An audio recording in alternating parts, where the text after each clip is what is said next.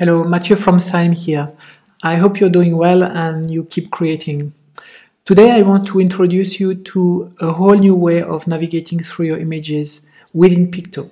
And this feature is called Panorama, and it allows you to create completely new points of view on your images. So if you're ready, let's discover the Panorama viewing experience together right now.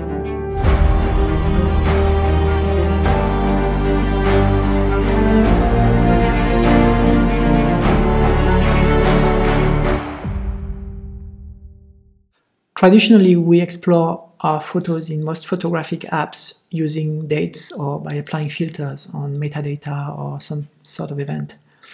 In Peakto, we use artificial intelligence to assign keywords and scores to all your images based on content, based on color analysis, based on style. Using that automatic keywording, Peakto lets you create inside the Panorama viewing experience a whole new exploration and view on all your images. Let's see how this amazing feature works. And we'll start with the first point of view, which are the photographic styles.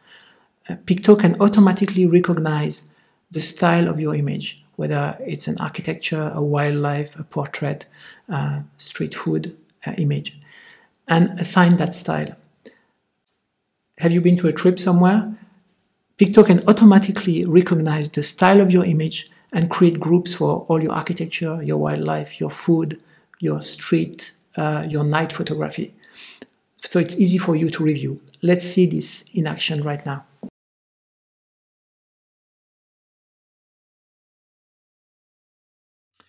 Here I'm looking at photos from a trip I made in Venice, and I'm looking at two sources, one in Capture One and one in Lumina Neo.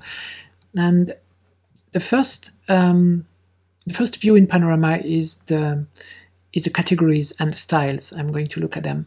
Categories contain about 15 image categories that we detect, such as architecture, wildlife, water, underwater, etc. Street photography, for example, here. And as you can see, Panorama has extracted from the content that is currently selected, the images that best fit those categories. There is also a Styles tab where we try to detect things such as abstract images, images taken from above, close-ups, and night photography. Let's have a look at another point of view, color harmonies. Color harmony refers to the property that certain combinations of color are more aesthetically pleasing than others.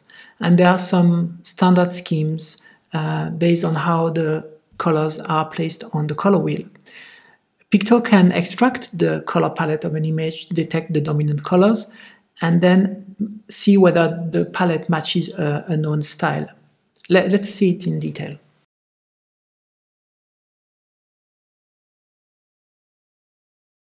When looking at color harmonies, Peakto will extract the palette for each image and will display the palette underneath the images. And then we'll try to match the palette with one of the known schemes, such as analogous harmony, complementary harmony, etc.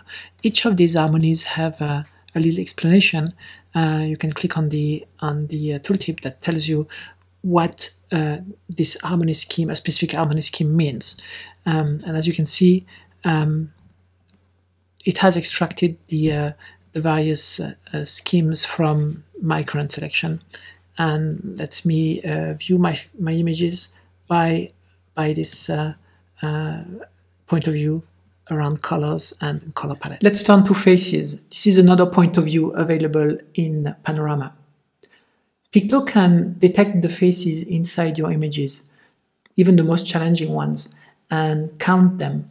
Then it can organize the view of your images according to the number of people in them. Images with single people, with couples, small groups, larger groups. It can even sort your image based on the real number of people. So let's see how cool this feature is.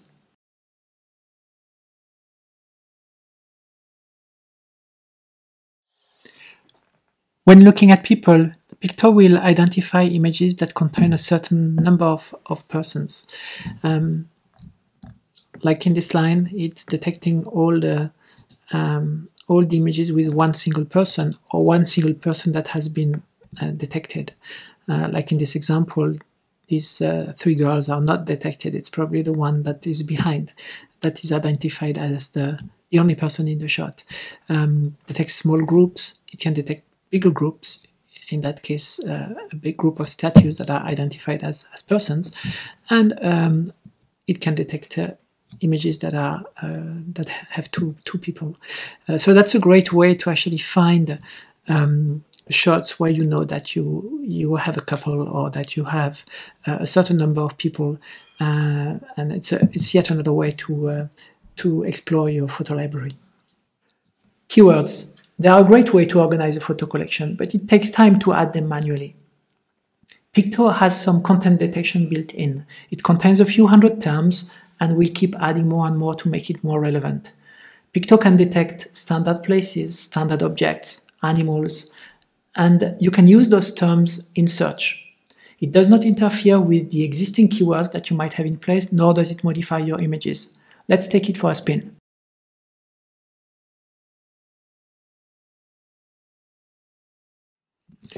While building the panorama experience by analyzing the images, Peakto will automatically tag certain images with keywords that are standard keywords from a variety of known objects.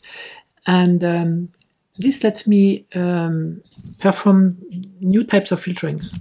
So, for example, I can type canal here, and it will automatically detect the images that are tagged by this canal urban, which is not a tag that I've added myself. It's just been detected. Let's try another one.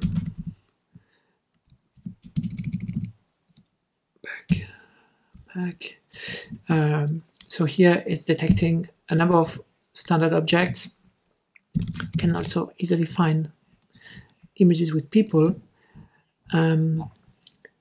Of course, this works in a grid view, but it's also great in Panorama. So if I'm filtering based on persons, I will extract images that are of those types and that contain identified people in them. So using keywords that are automatically created by Peakto is a great way to create yet another point of view on all your images. Defects. Sometimes we might want to see our images based on some defects that they might have. Maybe in order to flag them as possible candidates for deletion or possible candidates for further edits.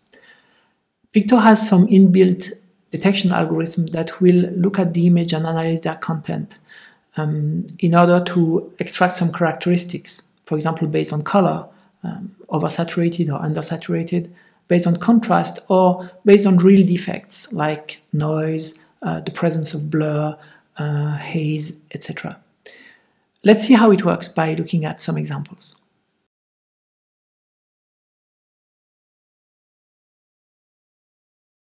So for example, we will identify the bright, the dark images, the colorless, the colorful images, the images with high or low contrast, and the images with low or high saturation. So it's a very easy and nice way to actually browse through your images based on their colors or lack of colors, the contrast, and the type of lights.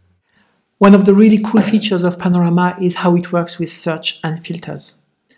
The Panorama viewing experience is not limited at the whole catalog level. It works at the level that you set.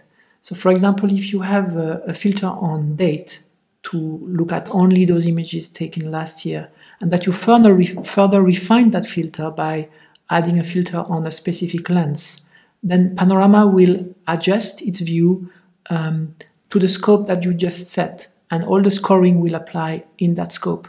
The same applies, for example, if you're looking at Panorama inside a specific album. So let's see that using an example.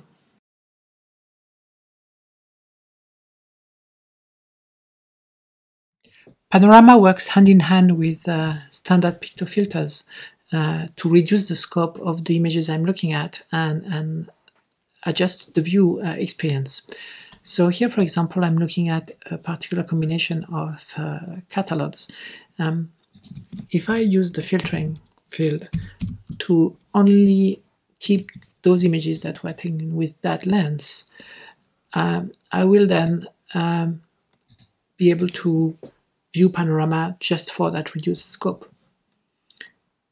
If I remove that filter and instead use a filtering on dates, again, Panorama will adjust itself based on the current selection that I'm making using filters. Panorama can become the starting point for your exploration, and through the use of filters, create unlimited points of view, all different on all your images. We think Panorama is a game-changing feature in Peakto because it can reveal hidden images, forgotten images, while also making a collection look organized without putting any extra work. We are sure you will like it, and we see great potential in it, and we have already tons of ideas on how to improve it through the use of more intelligence as well as new use cases. With Peakto, it's really a great time to enjoy your photos. Thank you for watching, and see you soon in the next video.